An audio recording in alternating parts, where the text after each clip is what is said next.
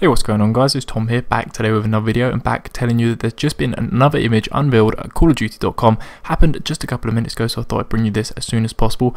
And today is obviously the 30th of April when we were expecting an image, and it changed to this image right here, and you can see a bit of a hand. You can't really see very much, but we've actually got an improved version of this image already, and from here you can see a little bit more detail.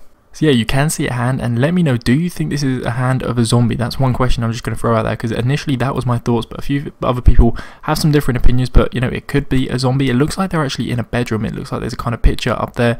It looks like maybe some toys on a bedside table or something like that, but I'm really not sure, and I really wanted to bring you guys into this and let you guys kind of debate it. I think what we've been seeing throughout the week is actually kind of stills from the trailer. This is going to be coming up tomorrow. Of course, tomorrow is May 1st, so we're going to be getting the trailer.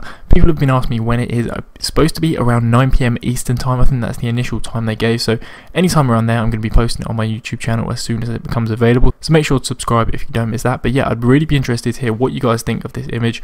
Could be zombies, but then again it might not be. But what we can know is that tomorrow it's probably all going to become clear with the teaser trailer, so really looking forward to that. Really can't wait to see that tomorrow night. So anyway guys, just want to say a big thanks to